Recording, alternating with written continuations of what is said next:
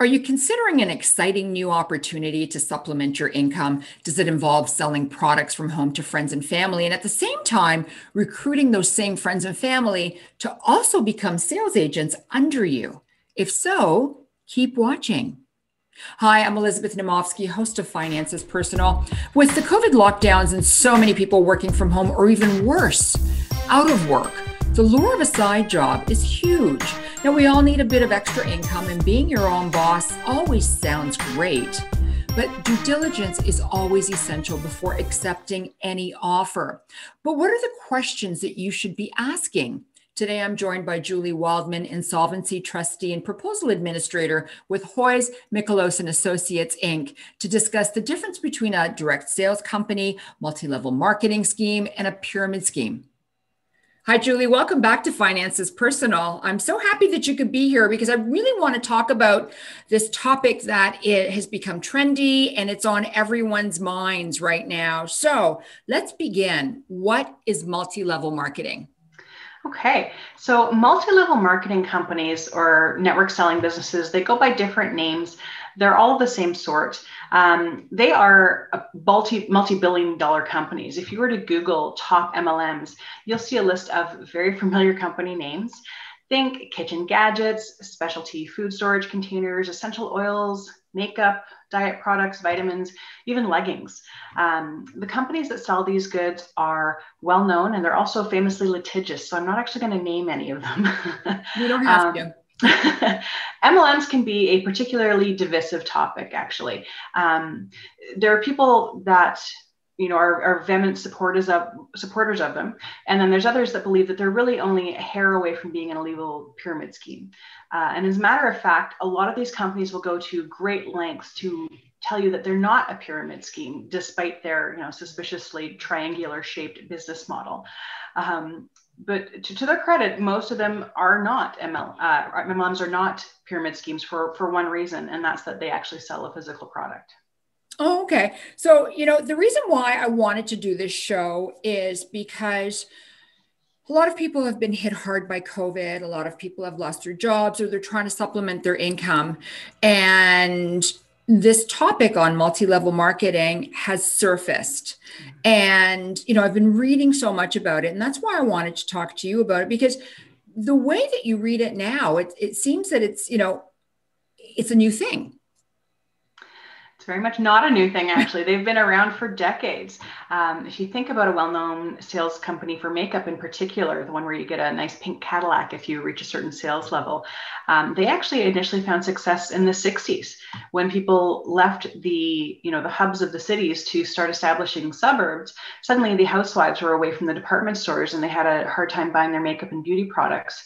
So their friendly neighborhood sales lady would come to the door and allow them to make those purchases in their own home. And then, if you fast forward to today, you've got that company still around, and then you've got the more modern contemporaries, and it makes you easily shopping from your couch, the comfort of your own home.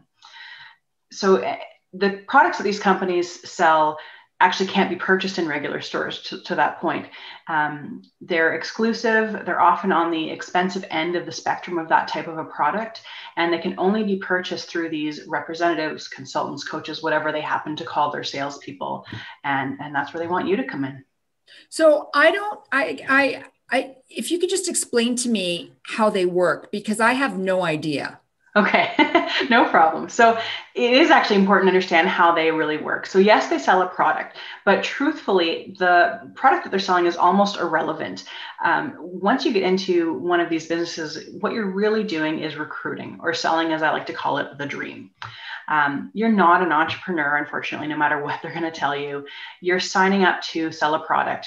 When you sell that product, you earn a commission on your sale. And then whoever recruited you into the company is also going to make a commission on that sale, and the person that recruited them, and on and on. So that's called the upstream or the upline. Every company has a different word for it. But effectively, what you're going to find is that the commission you end up making on each sale is not actually a lot of money. And it doesn't take long for people to figure out that you really need to be building your own downstream or downline, so people below you, so that you can earn commission on their sales as well. And then you're going to want them to recruit more people, and on it goes. So a lot of the times when people have found success in these companies, the sale of the actual product is almost an afterthought because their primary focus really is building the team beneath them. So yeah, that was going to be my question. I mean, are you selling a product or are you recruiting? So you're really doing both. To be successful in the MLM businesses, you have to be constantly on the prowl. Every friend, every family member, casual acquaintance, everyone you meet is a potential customer or going to recruit for the business. And that can cause a lot of strain on your personal relationships. I mean, consider how many times are your friends or family going to want to listen to your sales pitch on lip gloss or organic vitamins or essential oils before they block you on social media, they start avoiding your phone calls. Or even worse, if you do recruit someone that you're close with into the company to be part of your downstream and they don't find success, who do you think they're going to hold responsible? So, it's a bit of an online running joke in online moms groups. There's always that one mom in the group that's trying to sell something, or you hear the stories of people getting the message in their inbox from someone they used to go to high school with, and they start off saying, "Oh, I saw some pictures of you. Looks like you've gained a little weight. I've got the perfect solution for that if you just click this link." So I'm a little confused here because I have heard multi-level marketing, but now I've heard this new term, which is network marketing.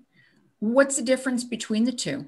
Okay, well, network marketing company is really just a pseudonym for MLMs.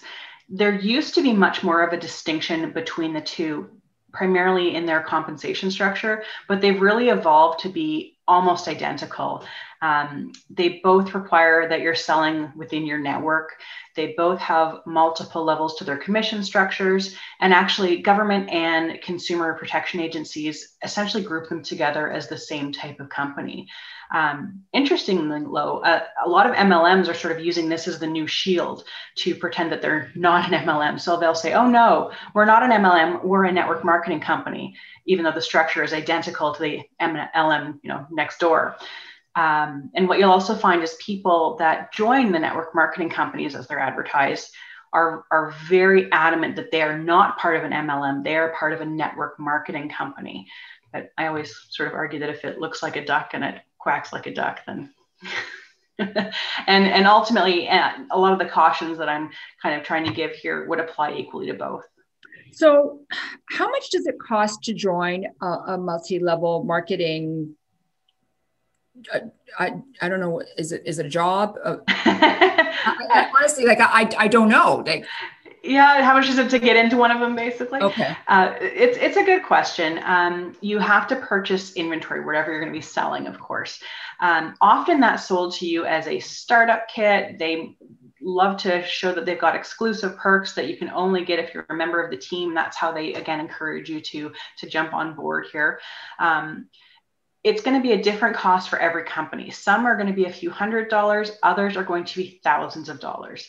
And what often happens is that people that are trying to recruit you will even suggest that you put this startup cost on your personal credit card. You're going to be making so much money in no time you can pay it back. Don't worry about it. Just put it on your credit card. And, they're often very persuasive people. So there you go. You've got your inventory. It shows up at your house, but now you have to sell it. Right. And this is where people start to drop off immediately as they realize I don't know how to sell, or nobody that I know is interested or wants to, or it's too expensive. They just can't move the product. As I mentioned, they're often expensive. Or it would expire. Yeah, you could be sitting on it for too long. Mm-hmm. So interestingly, a lot of these products are advertised as being of superior quality, or something that sets them apart. But if you look at how many people have to get paid off of each sale, it becomes apparent what the markup on those products is actually about. So just to come back, some people will have initial success with the sales, and that's great, and they're going to get a commission check from those sales. But the question is, what are they going to do with that check? So are they going to take that check and then pay off that initial credit card? Yep, they're right. I made some money. I'm going to pay it back. But you're in the same spot. You need more inventory. So do you use that check and maybe a bit more from your credit card to buy next month's inventory? So, it starts to snowball a little bit at that point, which is concerning. And that's not the only expense that you can run into with an MLM either. A lot of them are known for hosting these really over the top, sort of splashy conferences and beautiful, exotic or exciting locations. If you know anyone that's involved in one of these companies, sort of at a sort of higher level, often they'll flood their social media feed with these beautiful pictures and, envy-inducing videos when they're at these conferences. And if you're in their downstream, if you're on their team and you're struggling with sales, you better believe that they're going to suggest, oh, just come to the conference this year. You're going to pick up so much information. You're going to learn so many things. You get all these good vibes. All the sister boss babes are going to be there and you'll be out of your slump.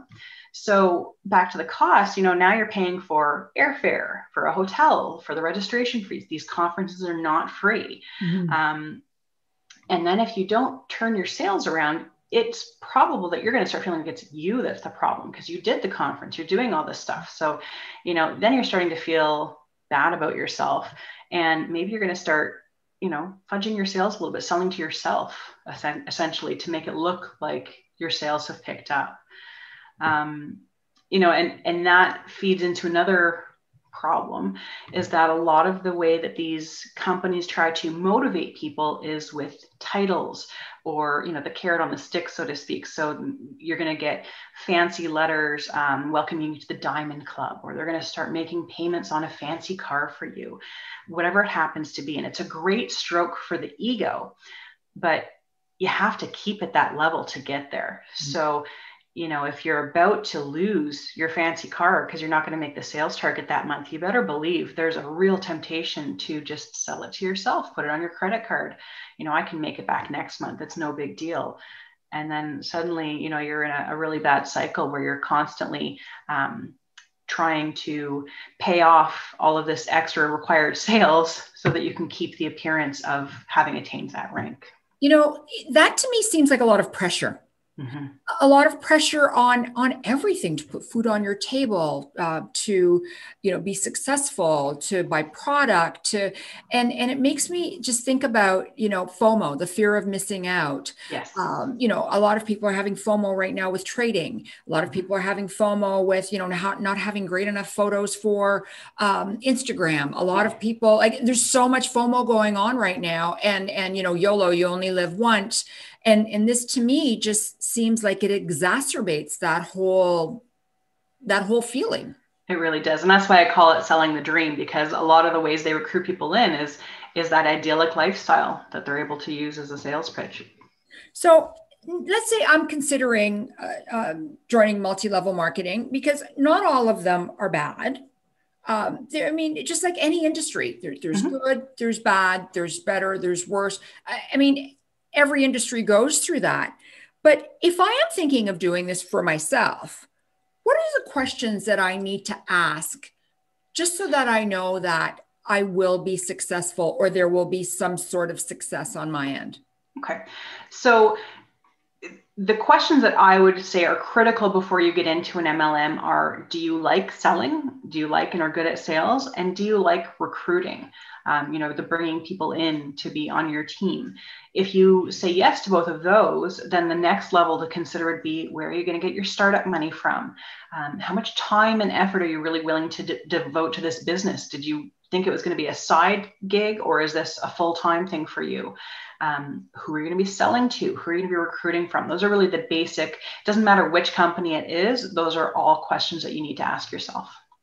And so how do I pick the best one to join for me? So if you do decide you're going to get into it, there's a lot of MLMs to pick from, of course. So some important things that you should consider are things like, how long has the company been around? If they've been around for a long time, that means that their products are probably at least, a reliable product. Do you believe in what you're selling? It's pretty transparent when people don't enjoy or believe in the product they're selling. Whereas if you use and really love the product, it's a lot easier to sell. So make sure you're joining an MLM for something that you actually enjoy and use and believe in. Is there a demand for the product? If your network is not the type of people that are ever going to want or use the product, you're going to have a heck of a time selling it. Mm-hmm. How does the compensation work? How much is that commission per sale? How much do you have to pay up and down in your stream and things like that? How much inventory do you have to carry? There's some places that make you purchase a minimum amount of inventory every month. You don't want to be in one of those. You want to hopefully be able to return any unsold inventory. Some of them do allow you to do that, but not all of them. And of course, what's the initial investment and how can you fund it? And, pro tip, don't use your credit card. Well, I mean, we're never supposed to use our credit card for anything, quite frankly, unless we know that we can pay it off every month. Exactly. And that's the problem. A lot of people put everything on credit and think they'll just pay the minimum. Yep. And then when you look at that little slide on the side of your credit card, it tells you it's going to take 108 years to pay it off. Yeah. So, we need to pay attention to stuff like this. And, it made me think women have struggled the most during COVID. We work in the service industry and restaurants have been shut down. Hair salons have been shut down. Eyelash places have been shut down, nail salons, you name it. It's the majority of women who work in these industries. And, they've had to work, they've lost their jobs or have had limited amount of work. They've had to make sure that they supplied childcare to their children, homeschooling. There's a lot going on. And I've been reading a lot about the fact that multi-level marketing actually targets women more than they target men. Yeah, they really do. Women are the biggest target of MLM and mothers even more so. They are popular also with low income or minority groups that are looking for ways to pay off debt and help with financial struggles. MLMs, they appeal to people who have good intentions. They want to earn income for their family. They want to find a better work-life balance. They want to pursue, exactly. They're looking to pursue some kind of a passion or find a way to pay off debt. If you think about the recruiting slogans that they're throwing out at people, earn extra money, establish a passive income, improve your life and your health, or live your best life, be your own boss, or things, be able to take care of your own kids, retire now. All the promises that they carry, along with the hashtags that are thrown all over social media of, mompreneurs and girl boss and boss babes, they prey on a woman's desire to have and do it all. They want to contribute to the family financially while having the time to be a devoted wife or mother. And really, when you see the beautiful pictures, who wouldn't fantasize about inserting themselves into the oceanside cocktail hour with a gaggle of beautiful women sipping fancy cocktails? I'd like to be there. Well, that's just it. We all want to be able to put food on the table plus for our family, right? I don't want to struggle. You don't want to struggle. I know other people don't want to. So if there is a great opportunity, why not jump at it? But you actually said something really interesting to me, and it just stuck with me. Only 1 out of 100 are successful. Yeah. So, the question sort of becomes, can you actually make money in an MLM? And the answer is, it's possible to make money in an MLM, but it's highly improbable to make money in an MLM. The statistics that are published by the Federal Trade Commission suggest that for every 100 people, as you mentioned, only 1 is going to make money. 50 are going to quit in the first year of being within the MLM, 90 by 5 years, and by 10 years, 95% of people have dropped out. To be fair, I do personally know some people that have actually attained a high level of success in these companies, but they're constantly. I do too. Yeah. I have a friend and her husband has done really, really well. And I'm, proud and happy. But that's not the norm. Yeah. So see if this strikes a chord then. The people I know, they're constantly hustling, they're selling, they're marketing, they're recruiting, they're working on their social media profiles. It is a full-time job and they're passionate about it and they love doing it. That's, like you said, that's great. I'm really happy for those people that have found the success, but that's the same personality traits that you find in successful people in other fields as well. It's not necessarily tied specifically to the MLM. So, while those few people have attained great success, they are the anecdotes, and that's not the story for most people.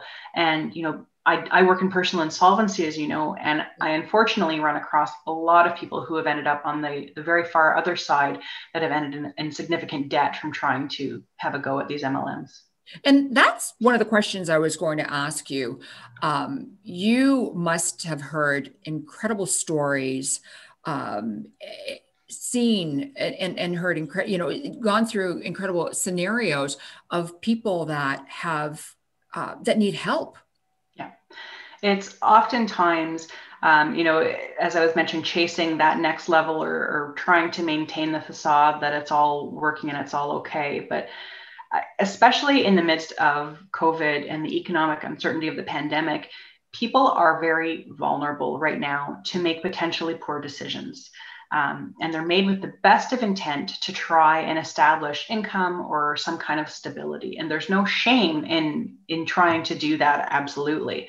And ultimately everyone's going to have to decide for themselves if they want to give the MLM a go as a way to do that for themselves. But if you're getting into it as a way to pay off debt, or if you do get into it and you end up in a mountain of debt, don't be afraid to call someone like myself. We're happy to offer you a free consultation to go through your options on how to get out from under the debt, and educate you on the resources that are out there for how we can help you do it.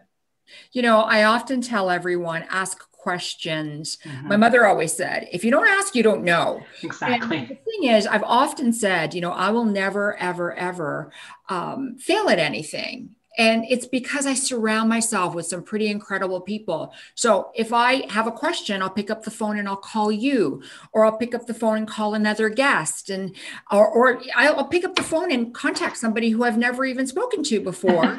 But, because I'm very curious. I want to know answers, and I want to be able to help myself and help other people. And, there is no shame in asking for help. Exactly. It's not a sign of weakness. No. It's a sign of strength, I think. And I think that's a perfect way to end this, on a very happy and strength-worthy note. Exactly. Thanks, Julie. Well, thank you so much. Take care. We're all having to adapt to life under COVID, and often that means considering things that we never even thought possible before. Life is different in 2021. A new job is always exciting and often a bit scary, but there are some questions that we really have to consider. Number one, do you understand the difference between direct sales, multi-level marketing, and a pyramid? 2, have you done enough research so that you really understand what you're getting into?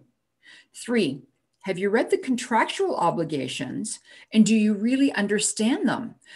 Just as my episode on payday loans, the truth is in the details, and the details are always located in the fine print. 4, are you realistically going to make money? Do you know exactly how much product that you'll have to sell each month? And what happens if you can't sell it? 5, if you're buying product to sell, what's the cost after credit card interest? 6, how do you leave if you've decided that you've changed your mind? What happens then? Just because you're afraid, it doesn't mean that the job is a scam. All legitimate businesses will agree that there are some unethical and bad players in the space, but not everyone is bad. And if you are in a desperate situation, you should talk to somebody, such as a friend or a professional, before you jump in and take the first opportunity that comes along. Just remember, an ounce of prevention or research in this case is worth a pound of cure. Ask the tough questions before you sign anything. And finally, if you're buried in debt, watch my episode on insolvency trustees to get an idea of your options. Now, if you like this video, please click like and read the disclaimer in my YouTube description, because disclaimers in fine print are very important. Please look out for my next episode, and remember to subscribe to my YouTube channel. You'll automatically get new video alerts, and follow me on Twitter at Naumovski. Thank you so much for watching. Bye for now.